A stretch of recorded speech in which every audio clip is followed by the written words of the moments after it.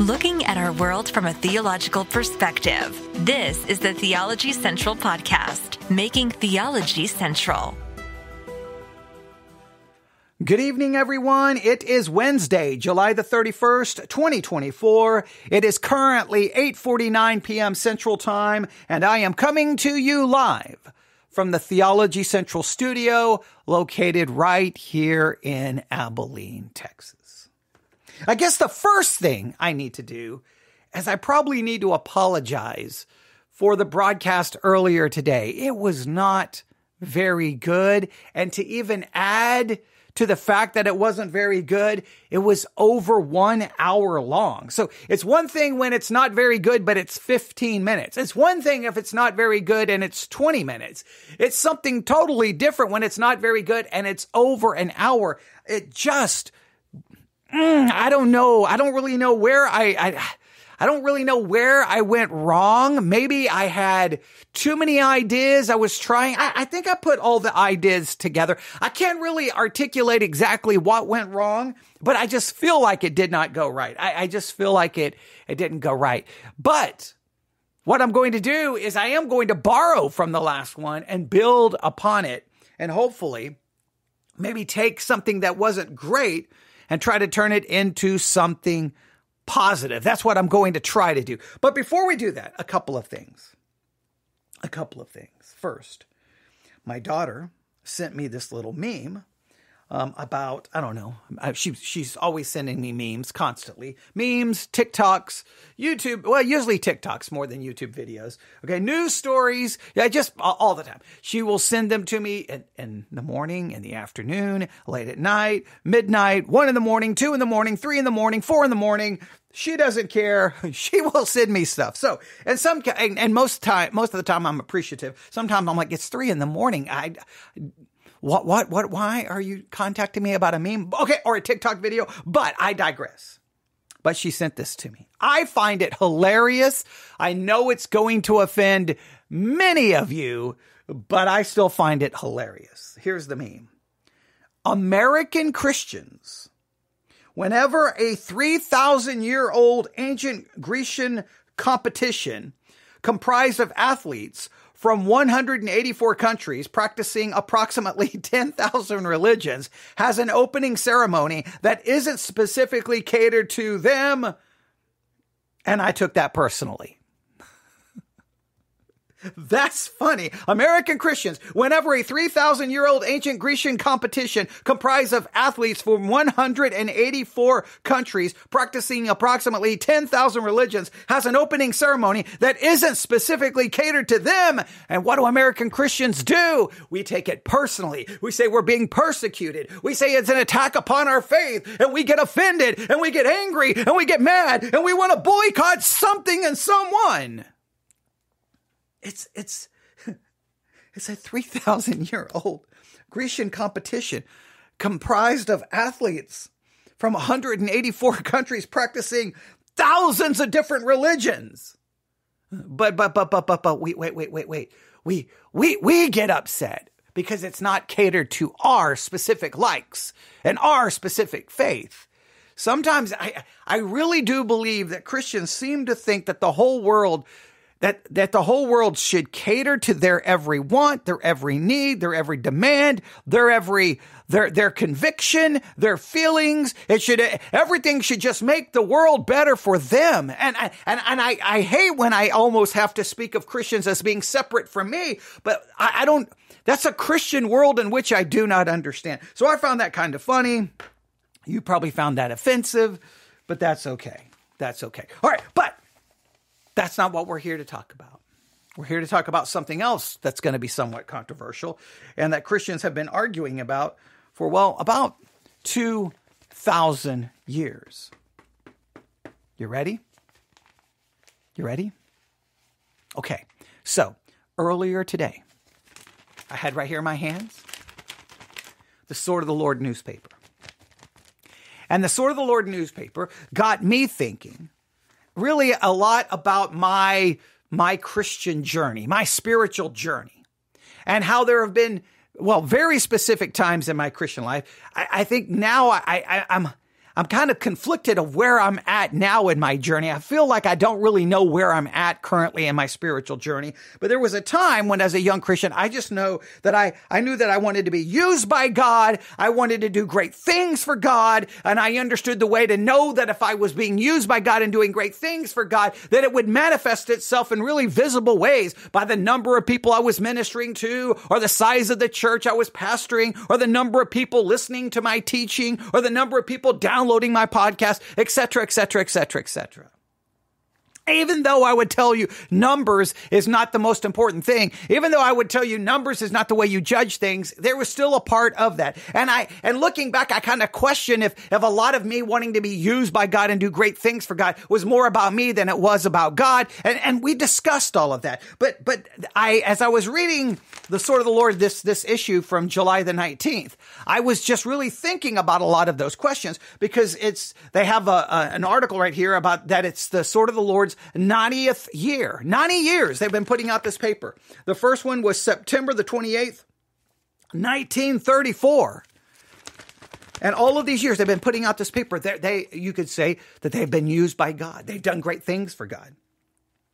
And there's something tangible. There's a way to measure it. 90 years of putting out this paper and all the testimonials about how amazing it has been. I think that is a very, at least it's convicting to me, because I'm like, well, so what do I have to show for it? What have I accomplished? That type of thing. So I was just thinking about that. And also in this issue, there was an article, Why God Used D.L. Moody.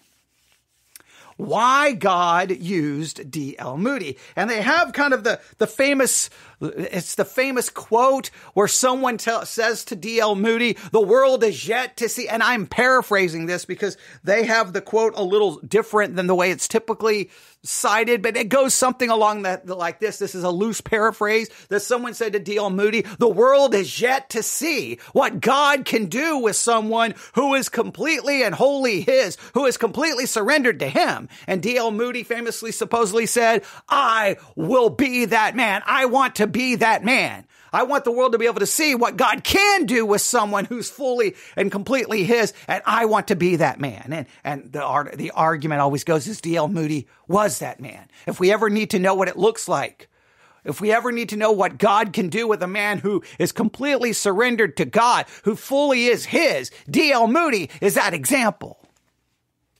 It's a powerful story. I've heard the story in Bible college, seminary, Bible institutes, church, and every single time I'm like, I have said the same thing. I want to be that man. I want to be like that. And what does it look like? What does that look like?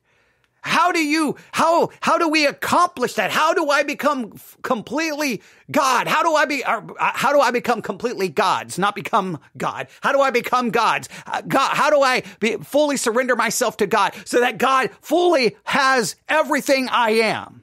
Trying to say that correctly. I know someone can take that out of context and that make me sound like a heretic. Not that I become God. How can I become God's in the sense of belonging to him? God's possession, fully surrendered to him. And remember, this article had this statement about one of the reasons D.L. Moody, was able to be used by God because he was fully surrendered. And remember, it had this statement, if I can find it. The first thing that accounts for God using D.L. Moody so mightily was that he was fully surrendered man. Every ounce of that 280-pound body of his wholly belonged to God. That D.L. Moody wholly belonged to God, was wholly his. He belonged to God. He was God's possession. God owned every part of him, was surrendered. Therefore, the world could see what God could do with a man who fully belonged to him. And so we did a little reading about what does it mean to be absolutely surrendered to God? What does it actually look like? What does it actually mean? Now, the article went on to say, well, it doesn't mean he was perfect, but it means, and then they went on to basically say that D.L. Moody's will was God's will and that it was surrendered to him. And so basically you're like, well, then how is he not perfect? And it was just a little bit of the typical Christian doublespeak. So when that was over, the whole episode wasn't really good. I was kind of disappointed in it. Just like now I'm going to be disappointed at this one because I made a heretical statement, even though I wasn't trying to make a heretical statement. Okay, nobody's trying to be God, but we're trying to become, in a sense, God's possession. But then you can argue, are we already God's possession? All right, we can have that discussion. But the point is, I stated it incorrectly. Hopefully, I've now corrected it a number of times. But the point is, what does it mean to be absolutely surrendered? Now, when the broadcast was over, I'm just going to be honest with you. I didn't really want to think about it. I didn't really care. I was like, it was garbage. It was trash. Probably shouldn't even upload it. Let's just move on. But then I received an email. Let me see if I can give you the time of the email. What time was this email? I've got 50,000 things open here. All right. It's a little bit of hyperbole, but not many. All right. Not much. Let's see here. Let me look here for what time the email was. I'm looking at 2:30 p.m.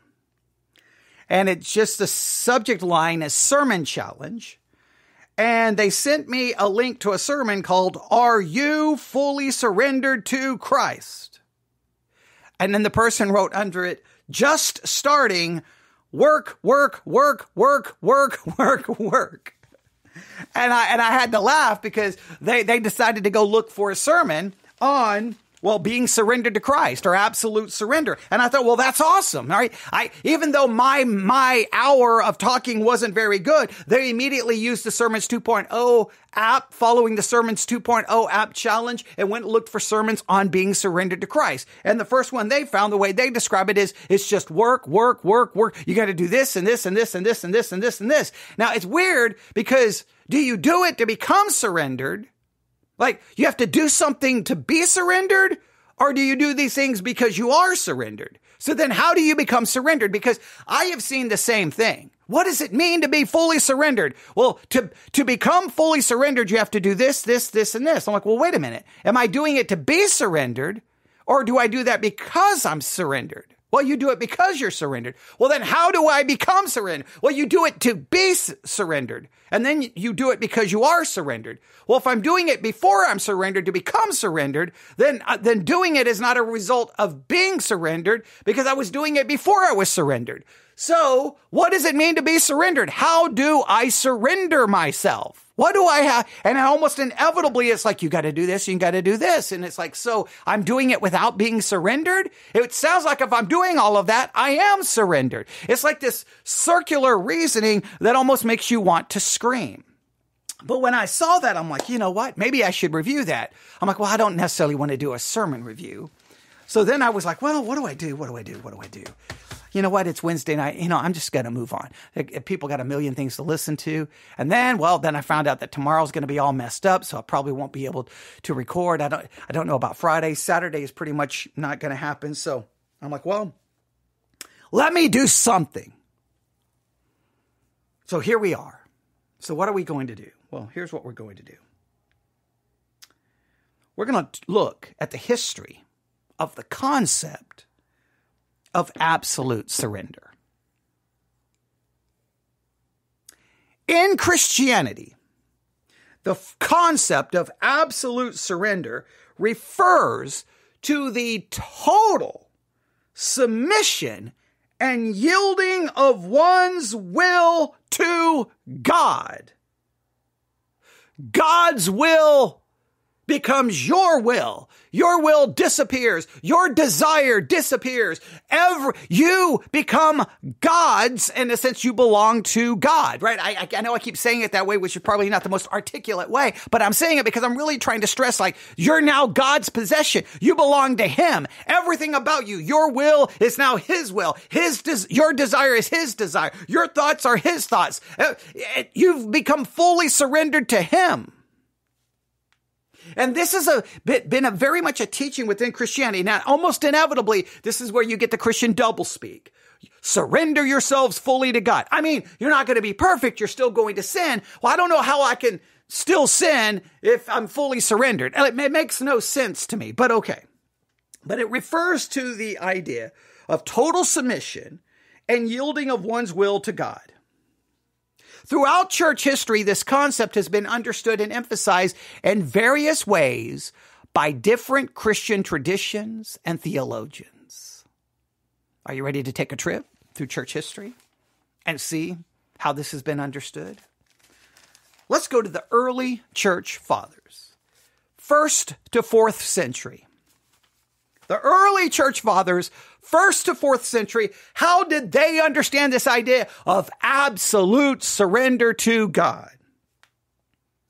Martyrdom and confession.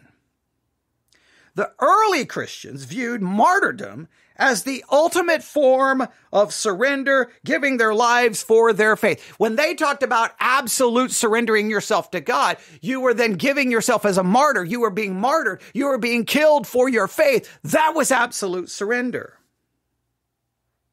Confession of faith was an unwavering commitment to Christ, even under persecution, where it were seen as acts of absolute surrender. So, when you were being persecuted or you were being tortured, if you continue to confess your faith in the light of that persecution and suffering that persecution, that was absolute surrender. And if you suffered and you continued to confess your faith, you did not recant, you did not give up.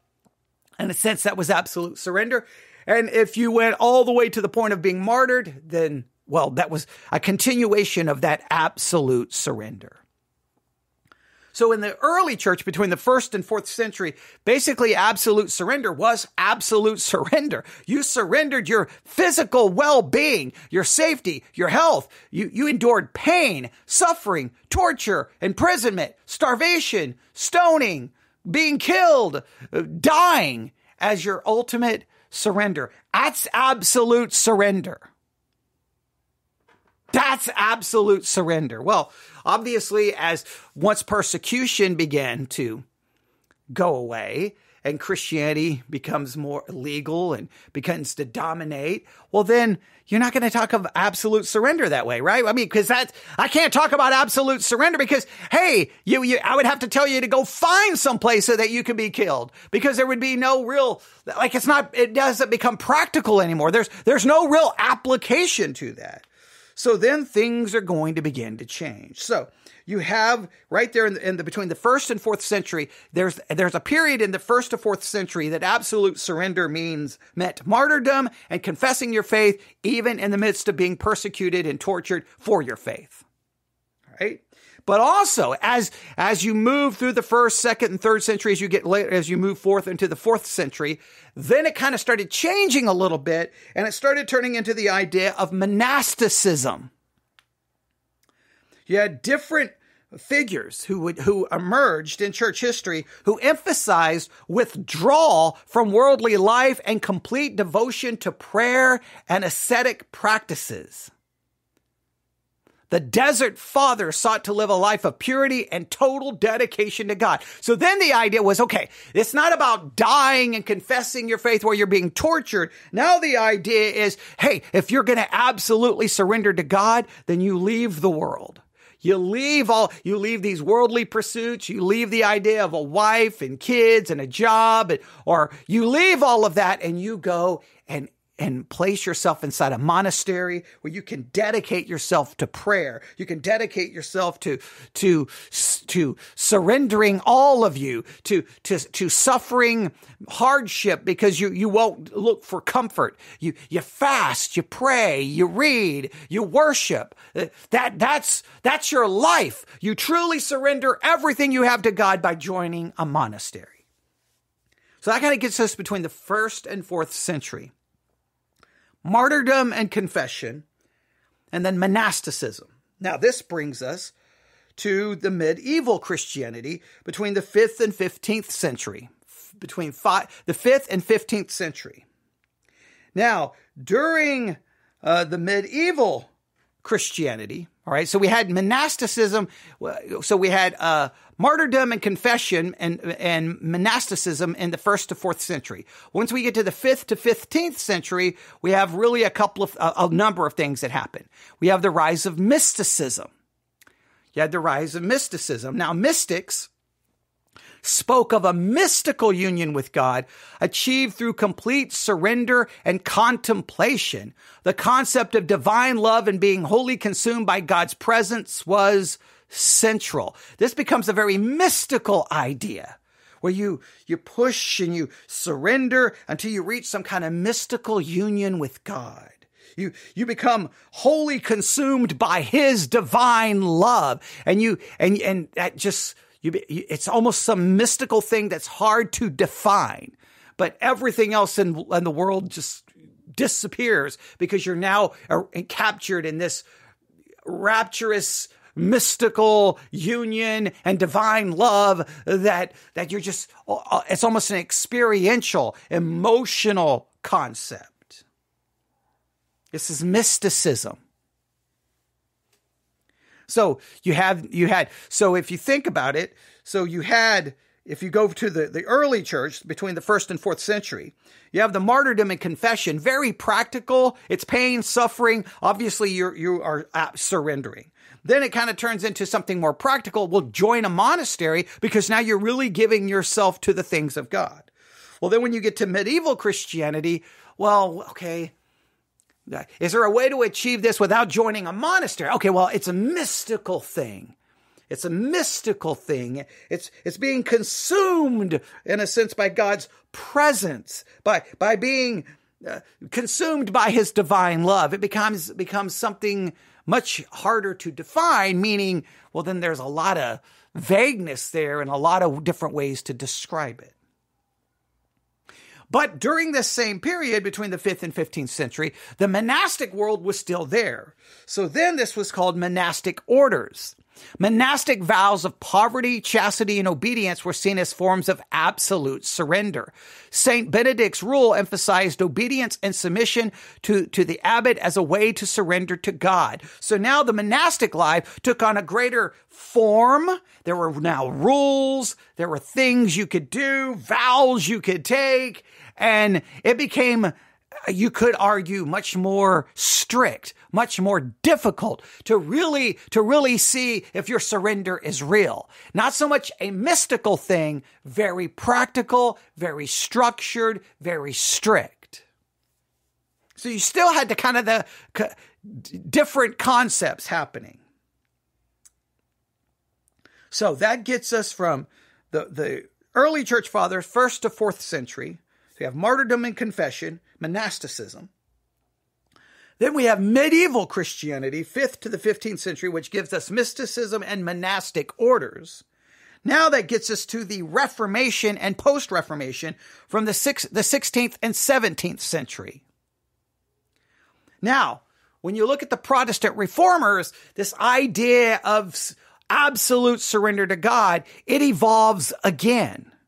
All right? It begins to change. And we know who's going to be at the forefront of this. It's going to be one Martin Luther. Martin Luther. Right? We're gonna know a little bit the way he's going to take, because he's a monk. He's Catholic. Some of the Catholic ideas he's going to be pushing back on. Now look what he says. Martin Luther emphasized faith and trust in God's grace over works, viewing surrender as trusting entirely in God's salvation. So what is absolute surrender?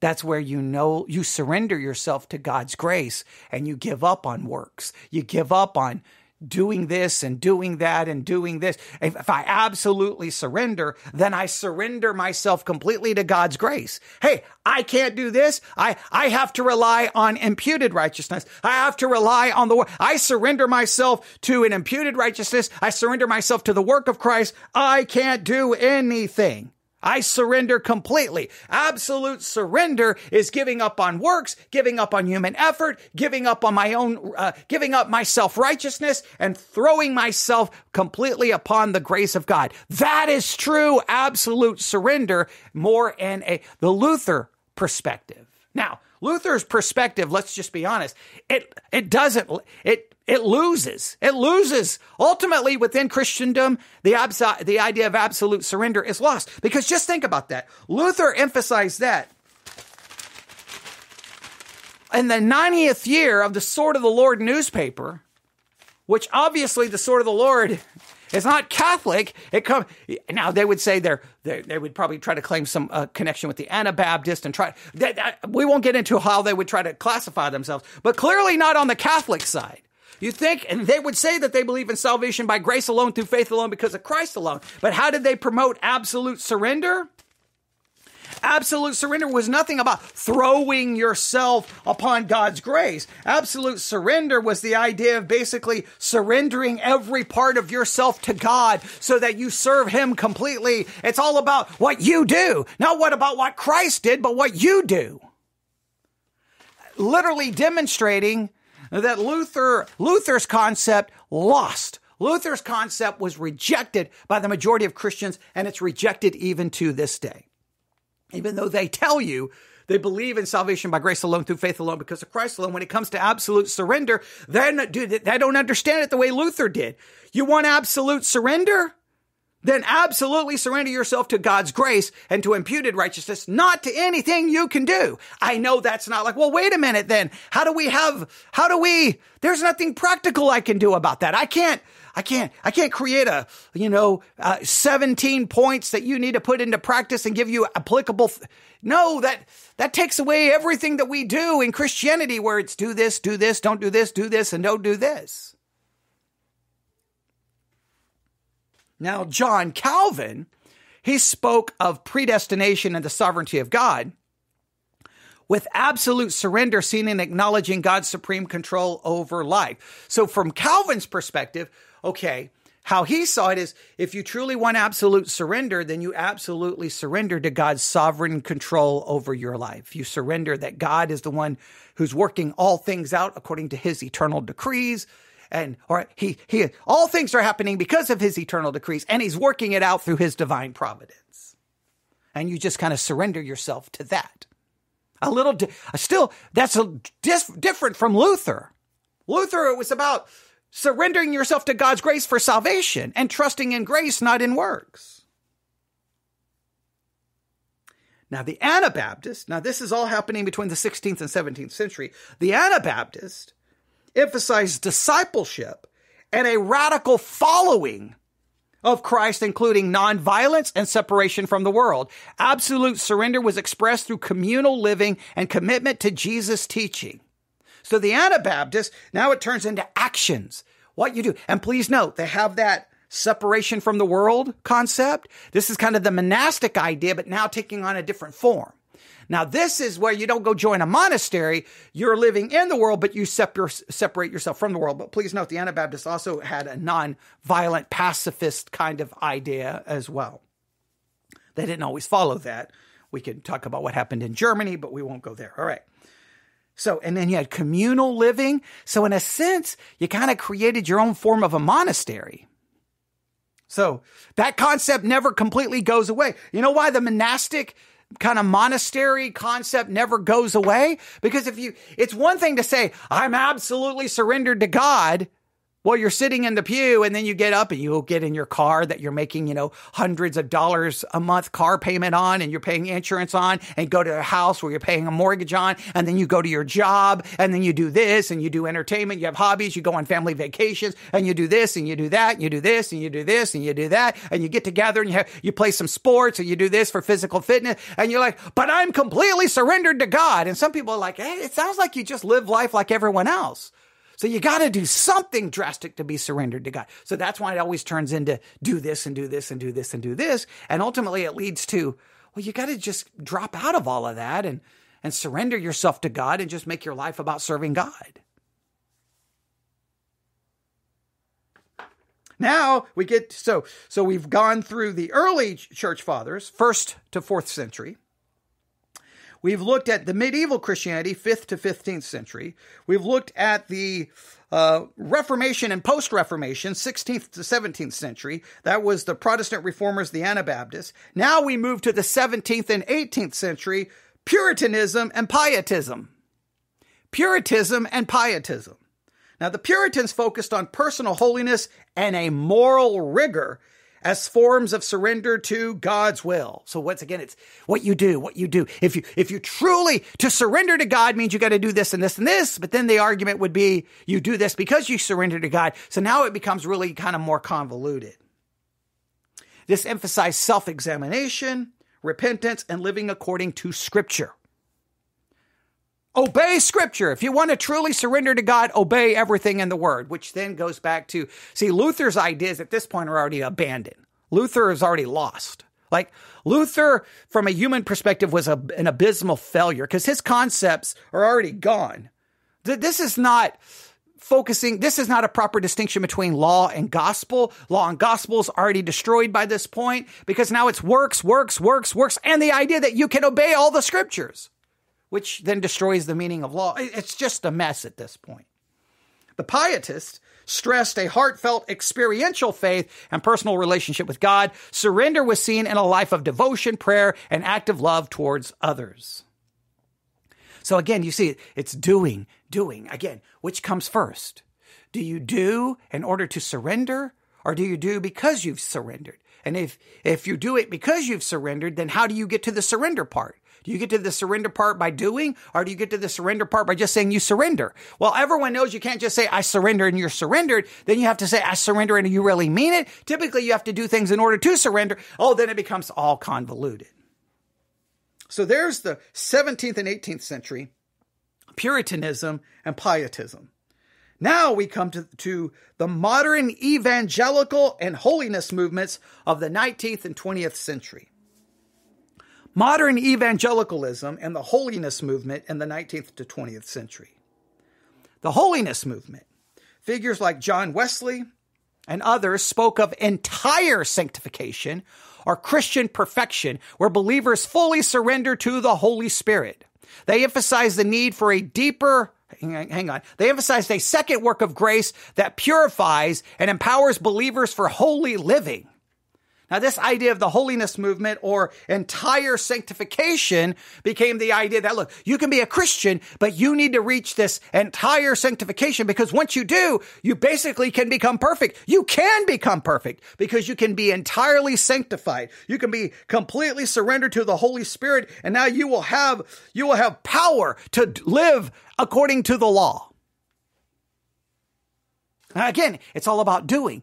See, Luther's idea lasted for about 5 seconds. And for the most part, it was rejected by most of Christianity. Why was it rejected by most of Christianity? Because Christianity is a law-based religion. It is not a gospel-based religion. Anyone who says it's a gospel-based religion has never studied church history. Over and over and over, we talk a big game about gospel, and everything we do is law,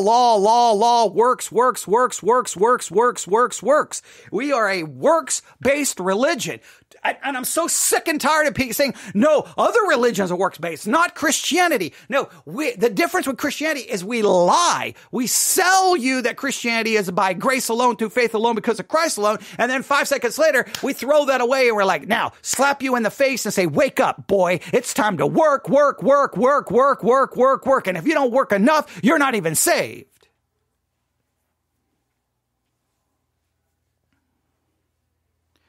The holiness movement took at this idea that, hey, all you got to do is get this entire sanctification. If you'll completely surrender, then boom, you can get to perfection. It's just ridiculous. Then you had the Keswick movement, which promoted the victorious Christian life through complete surrender to Christ, emphasizes the need for a deeper spiritual life and reliance on the Holy Spirit. Basically, the same idea. If you'll just surrender and rely on the Holy Spirit, you get power. And now you can do it. You can obey the law. You can say no to sin. You can do it. And again, all of these movements come along promising that you can do it. And they all make all the claims, and then inevitably it just proves that over and over and over, no, you can't. You're still going to sin. Nobody's going to be perfect. You're going to sin because nobody can keep the law. You can't keep it before salvation. You cannot keep it after salvation. Salvation is the coming to the realization that you can never keep the law, but Christ did, and then surrendering yourself to the finished work of Christ and surrendering yourself to his righteousness that's imputed to your account by faith alone. That's true absolute surrender. So then we go to the 21st century, which is the contemporary understandings. The contemporary understandings really now, this is kind of comes into these parts.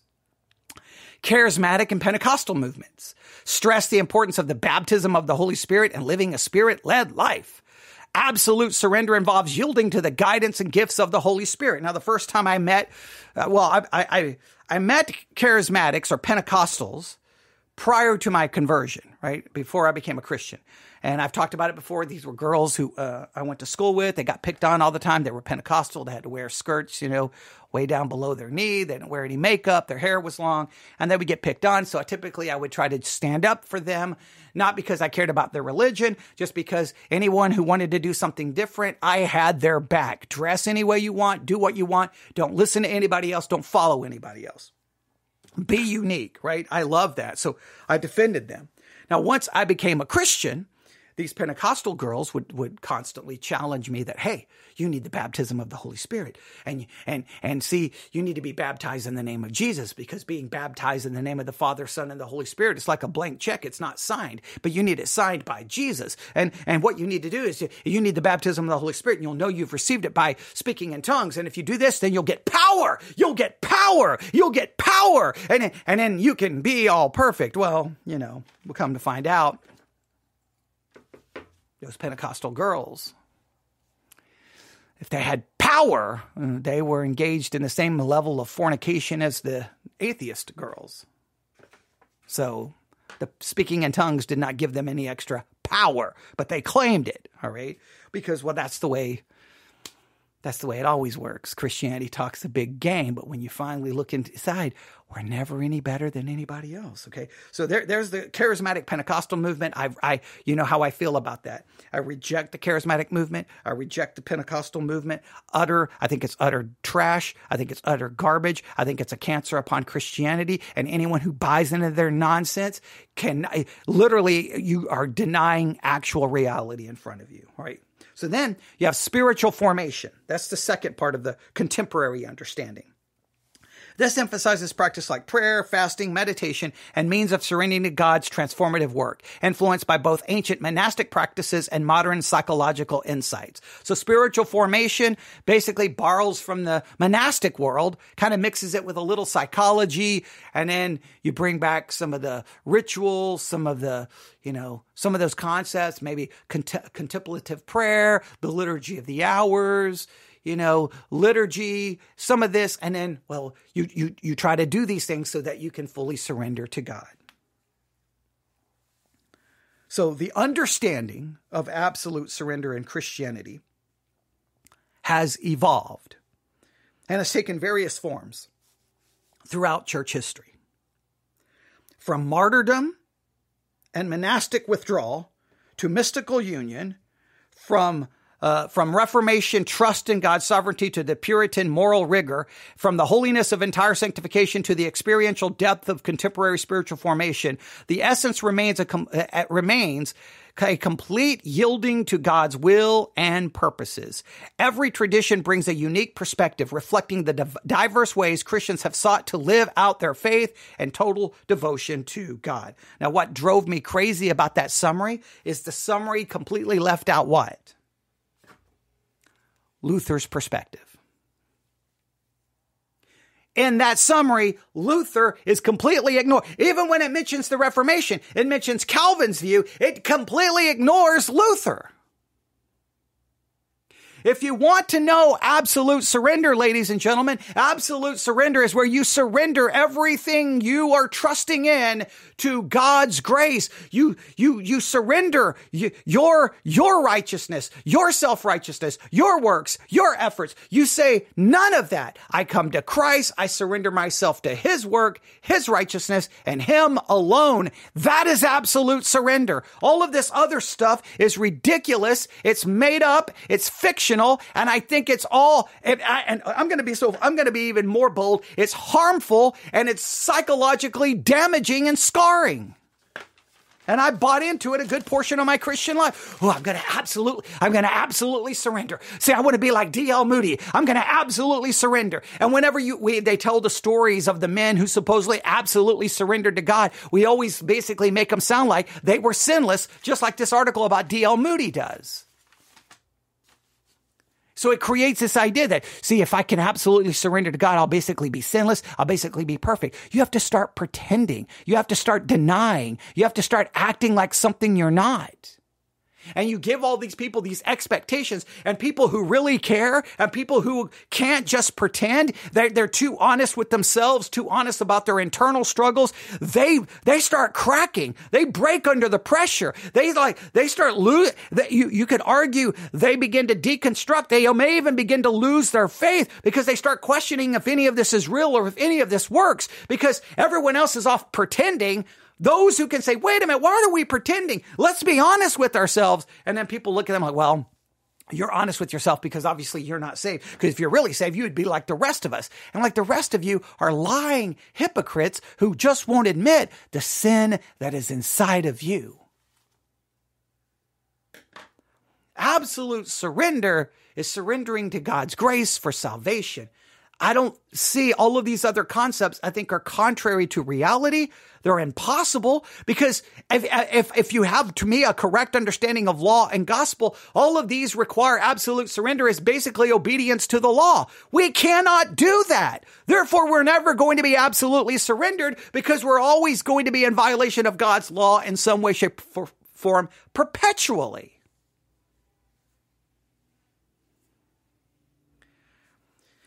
Now, throughout church history, there have been some books written that really have driven this concept of absolute surrender and have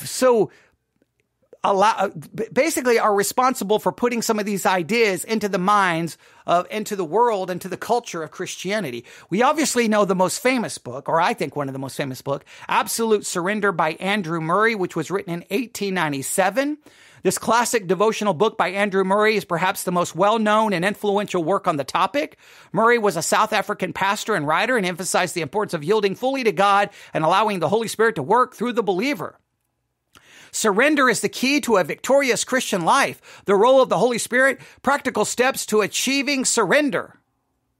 Wildly read in evangelical and holiness circles, Murray's book has inspired countless Christians to seek a deeper, more surrendered walk with God. It remains a staple in Christian devotional literature. Yeah, it is the book. And remember, we've looked at it before in different podcast episodes, and it's like, do this and do this. Well, wait a minute, am I doing it to surrender, or am I doing it because I surrender? It's circular reasoning at its worst, and the idea is like, you're living your Christian life, but you know what? You really can't have victory. You really can't have power until you surrender. But if you surrender, dun, dun, dun, dun, now you become super Christian. Now you can do it. Now you can do everything. Now, Charles Stanley was a big promoter of Andrew Murray's absolute surrender. And his testimony, he tells the story that he was, I think, a pastor, and his spiritual life was just empty and weak, and he was problems and struggle, and he didn't know what was wrong. And finally, he discovered the concept, absolute surrender, and then his ministry turned around, and he becomes this famous world-known pastor, all because he absolutely surrendered. He absolutely his marriage fell apart and he got a divorce, but he absolutely surrendered.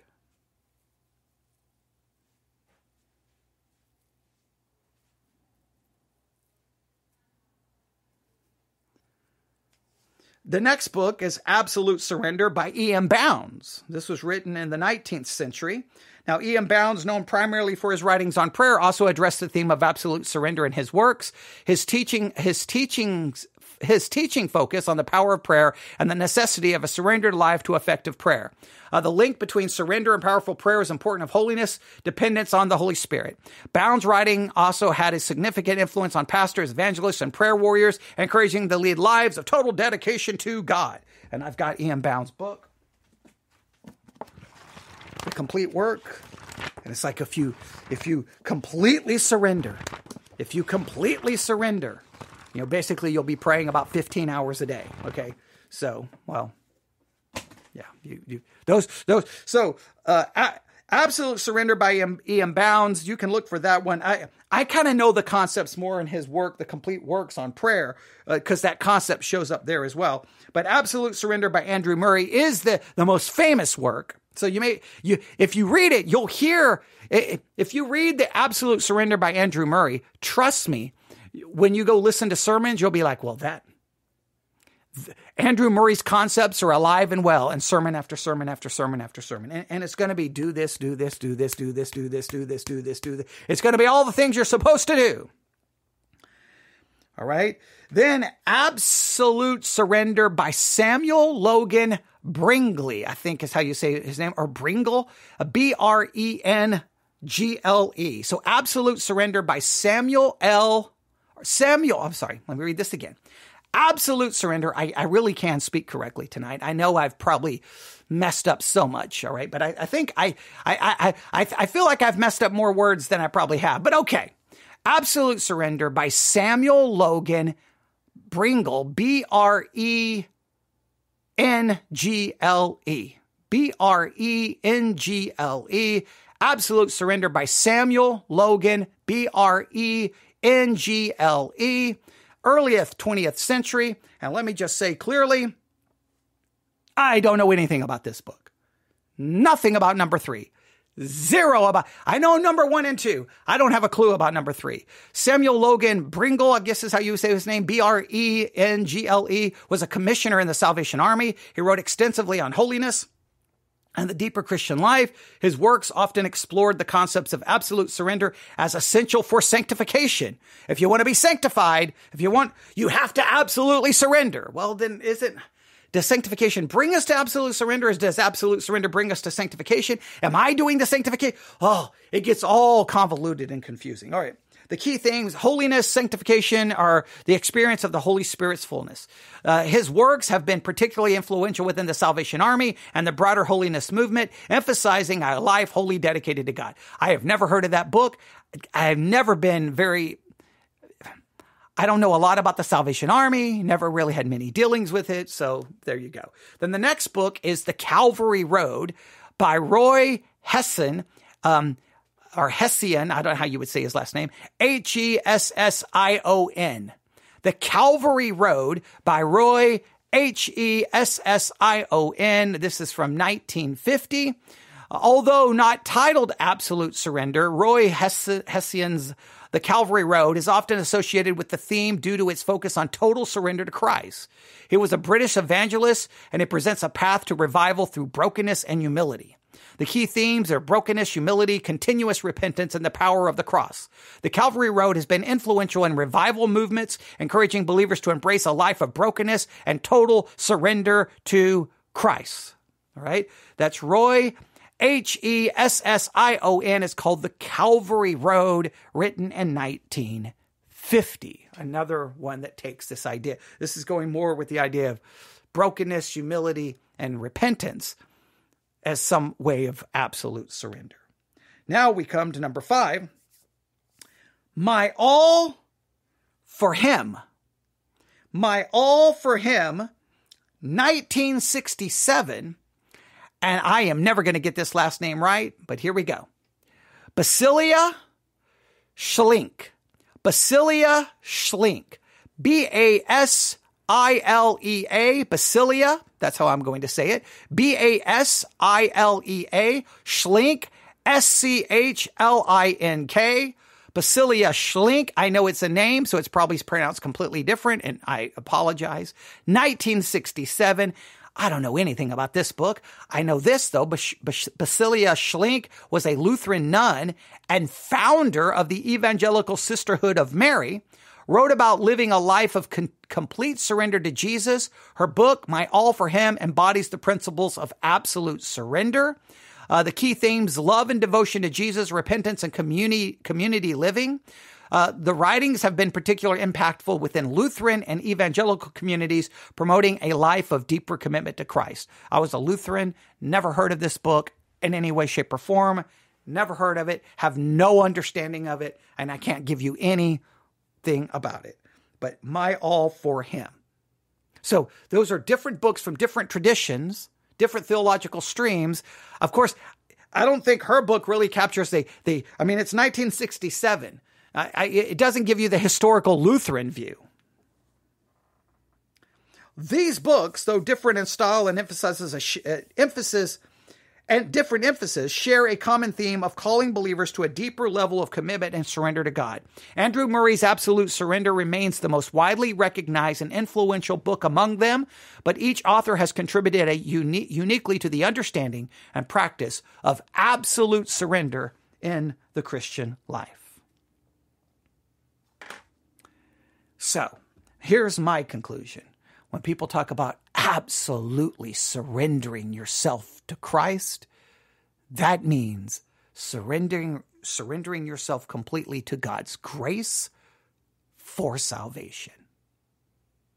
Surrendering yourself to the finished work of Christ, giving up your work, giving up your righteousness, surrendering it to Christ, and trusting fully in his imputed righteousness, and not trusting in anything you do, can do, will do, should do, or shouldn't do.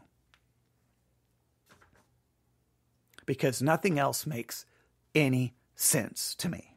Even though I spent most of my Christian life with, if I surrender myself, if I can surrender myself, then God will use me and God will do great things. And if I do, but I got to do this and I got to do this. Okay. And while other people were talking about supposedly being absolutely surrendered, you can look at their lives and go, how can you convince yourself that you're practicing it when you're not? Because I know I'm not, you're not. Well, and the more you really are honest with yourself, you're like, well, Christ absolutely surrendered himself to the Father. He surrendered himself not to his will, but to the Father's will in the incarnational relationship.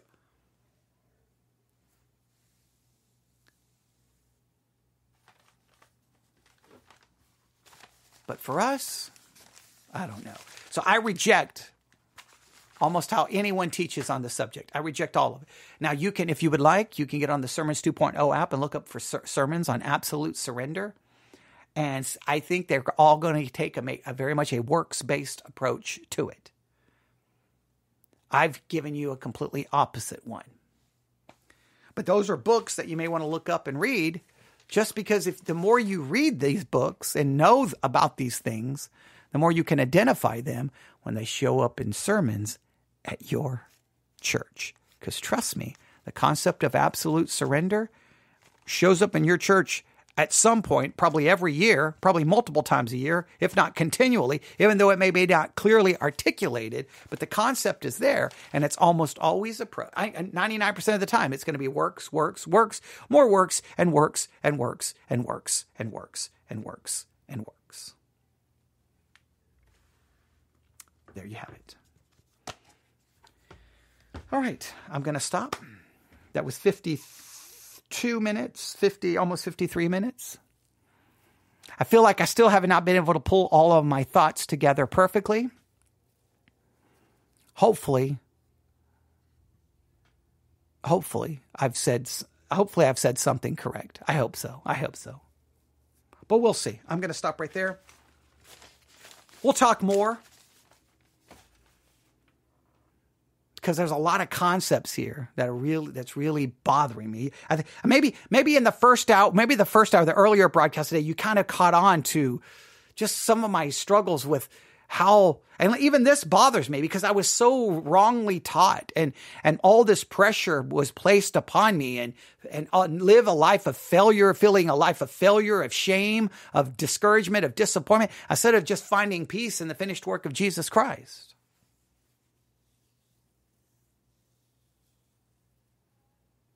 I'm also bothered by how we are, told about living our life for God so we can be used by God. And then that concept of being used by God almost articulated as judged by very fleshly means in judging success. Even though we say we don't judge things by those fleshly means, and we sometimes condemn big churches saying, well, the only reason they're big is because these fleshly means. At the same time, we look down on small works. If the church is getting smaller and smaller and smaller, and fewer people are listening and fewer people are giving, then we're like, well, God's obviously done with that ministry. God is not in that ministry. The Holy Spirit's not moving. That ministry is dead. They just need to give up and go away. And it's like, well, how do we, and then we looked earlier in the first hour, well, wait a minute, you don't always judge it that way. But then what does that mean? I don't really know. I just know that everything I've ever been taught about absolute surrender has been absolutely wrong. You can tell me what you think. newsif@yahoo.com. newsif@yahoo.com. That's newsif@yahoo.com. Thanks for listening. Everyone have a great evening. God bless.